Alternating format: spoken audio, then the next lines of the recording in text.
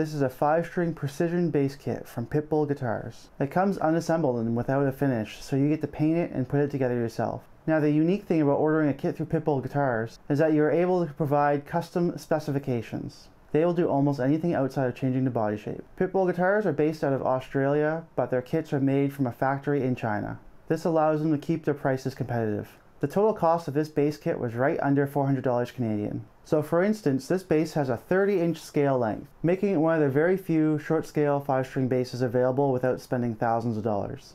As of filming this video, I believe the only options available for a short scale 5-string bass is a Bryce bass from Rondo Music. ESP Ltd and Ibanez have their micro series of 28-inch scale length basses, along with a 30-inch 5-string Talman bass and a shorter multi-scale headless Ibanez bass. And both of those Ibanez basses were not available when I made this kit.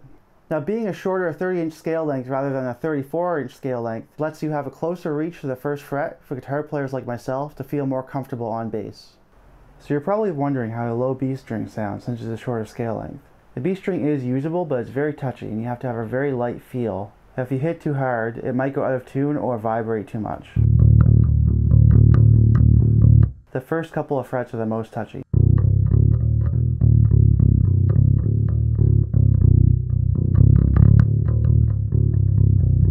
The open low B is decent, and I find past the 5th fret, everything evens out. One of the reasons I like to play a 5-string is I like to ground my thumb on the 5th string rather than grounding it on the pickup, because then I'm limited to just one position, but with the 5th string I can move my hand anywhere. As I move down the strings, my thumb follows to mute the string underneath.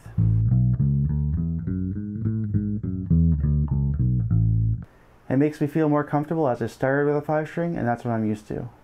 Now, as mentioned, as this is a kit bass, it did come in parts. They included an unfinished body and neck along with a package of hardware including the bridge, pickups, strings, pickguard, and everything you need to complete this bass. So this is an ash body with a maple neck and fretboard. So I stained the body with Ultra Dye, the color is Raspberry Beret, and then I clear coated the body and neck with True Oil. Now the headstock came as a blank paddle shape, but since I wanted something more classic, this is my end result.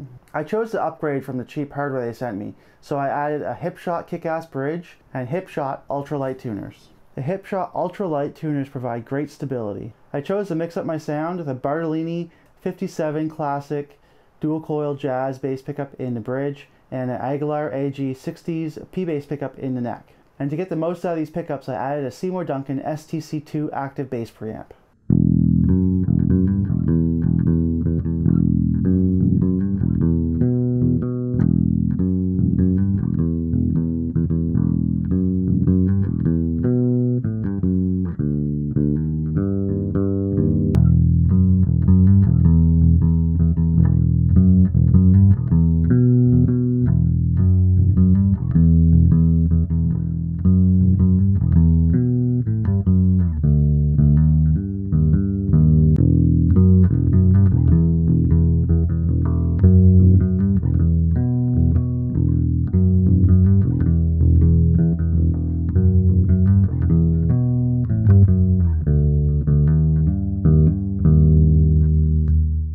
I did have some issues with the ordering process, but it was acceptable for the cost of this bass. With this one specifically, I received an email that when it was finished from the factory, the picture showed black dot inlays as opposed to the pearloid inlays that I ordered. They offered a complete rebuild of the neck or to give me a 5% refund, and as I'm not too picky on this spec, I decided to take the 5% refund.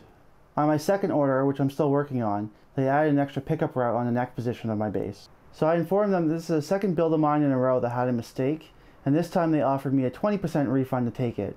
But as this spec was more important to me, I wanted to rebuild. So they rebuilt the body, and this time they added a flame maple veneer for free, which is very nice. The quality and feel is similar to a mid-level Squier bass, in that it feels solid enough to play without feeling cheap, although it won't blow you away like a Warmoth kit or another high-end bass.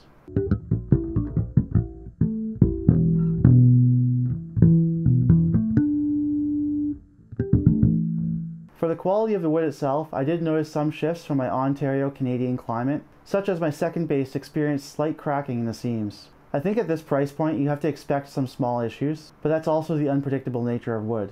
Although I do think I could play a show with this bass without hesitation, but maybe not a tour. Overall, the ordering process for PitBull guitars was solid. They respond to emails quickly and understand the concerns of the customer.